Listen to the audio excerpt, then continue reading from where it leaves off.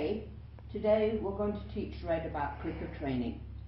Clickers make a very distinctive sound which should say to the dog you're doing a correct behavior and you're going to earn a reward. So it's like a snapshot of the correct behavior. We use a clicker during training because they won't hear that sound in everyday life. So for example, if you use yes to say that's a good behavior, the dog would potentially hear that when he wasn't training. So when you use a clicker, the dog becomes very attentive to your training.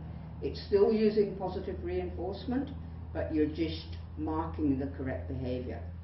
So I'm going to get Red to do a behavior that I've already taught him, for example, to sit and click him and feed him so that he understands that click means food is coming.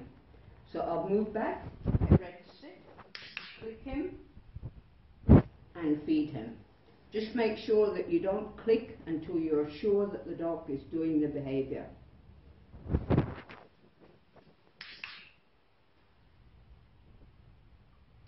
If you're not going to reward him, either because the behavior wasn't good or you want to make an intermittent reward, you're not going to reward him. So we just get him to sit, no click and no reward. So we'll just do that once more and reward him. 3.